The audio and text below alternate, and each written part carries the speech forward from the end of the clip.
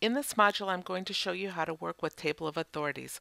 I'll cover marking citations, editing citations, changing citation categories, and creating the Table of Authorities itself. In the resources for this module, I've included the step-by-step instructions for each of the items discussed. I've also included the practice document. Let's start with what defines a Table of Authorities. A table of authorities is part of a legal brief that contains a list of the cases, statutes, and secondary sources cited in the brief. The table of authorities has the page number or numbers on which each authority appears. To create a table of authorities, you mark the citations, and Word inserts a special TA field or Table of Authorities entry field in your document. You can then search the document for the next long or short citation to mark, or you can automatically mark each subsequent occurrence of the citation. If you don't wish to use the existing categories of citations, such as cases or statutes, you can add or change the categories of citations. All of this I'm going to go over with you now. So let's start by opening our practice document, and let's turn on our paragraph markers. Paragraph markers are found under the Home tab in the Paragraph group. Paragraph markers are very important when you're working with your citations because you want to be able to see the Table of Authorities entries so you can make sure everything's correct within it.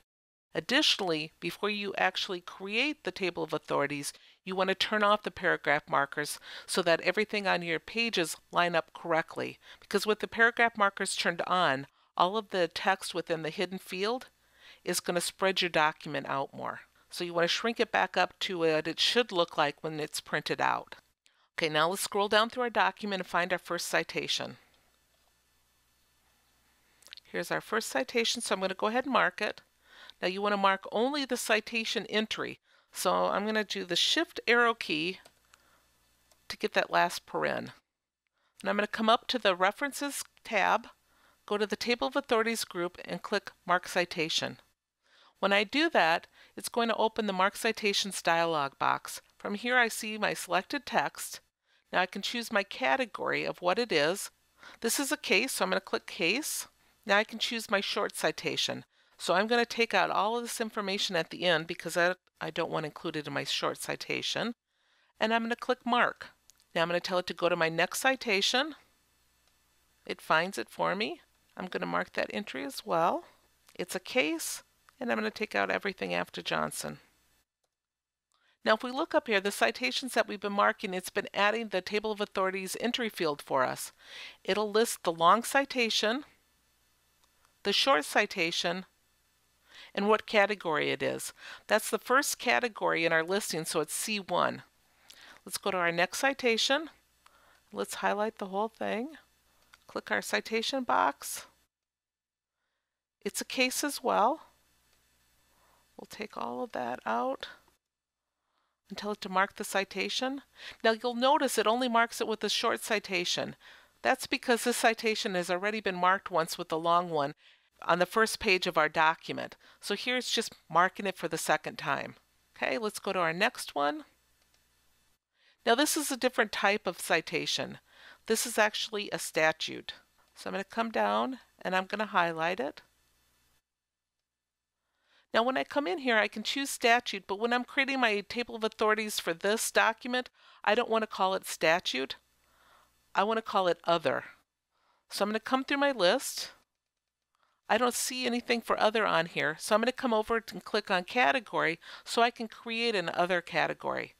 So I'll come down here and I'll choose number 8, and I'm going to replace that with other.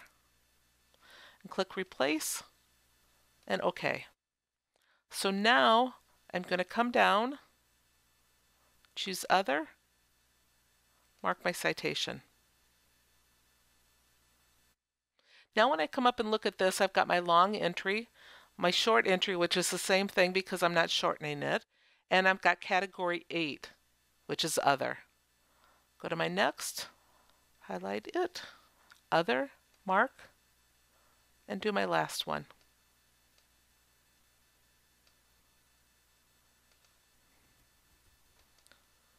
And close. Now that we've got all of our citations marked, we're ready to create our Table of Authorities. So let's go up to where we're going to insert our Table of Authorities. And remember, first thing we need to do is turn off our paragraph markers. So make sure we're on the Home tab and click Paragraph Marker. Then we'll come over to the References tab, go to the Table of Authorities group, and click on Insert Table of Authorities. When we do that, it will bring up the Table of Authorities dialog box. From here, we choose the categories we want to include and how we want it to look. And it also gives us a nice print preview so we can see how it's going to appear. We're going to keep the original formatting of the text.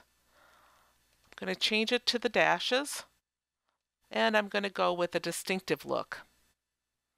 Under category, we choose exactly what type of citations we want to include. Now ours included statutes and other, and since we want to include both of them, we'll choose the category all, so it includes all citations. And we'll say OK. And here is our table of authorities.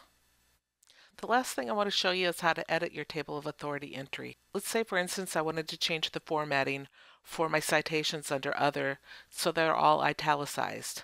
Instead of coming in and doing it here, I'm going to go into the table of authority field entry and do it there. Because if I were to do it manually here, every time I update my table of authorities for new entries, it's going to remove that formatting. So first, before we insert our italics, let's go ahead and turn our paragraph markers on. So we'll go to Home, Paragraph Group, Paragraph Marker, and then let's scroll down to our Others. And they're on the last page of our document. Here we go. And because we've got our paragraph marker turned on, we can see the field codes. And where we want to do it is to the long citation. So we're going to highlight that and italicize it, and do that for each one of the entries. And make sure you do it for the long one because that's what it's actually inserting into the table of authorities. Great, we've got them all set up. It's under the long one. Turn off our paragraph markers, scroll back up to our table of authorities, and then we'll go to the other, do a right click, update field, and it's italicized them all. So anytime you want to do any editing, go into the field entry itself to do the editing. And if we go back down to where those entries are in our document, you'll notice it did not change them. Because we did the editing within the field, it does not affect the actual text within the document. If we turn our paragraph markers back on, we can see that it is italicized within here. So as a review of this module, we discussed marking citations, editing categories, creating a table of authorities, and editing our citation entries. I'll see you in the next module.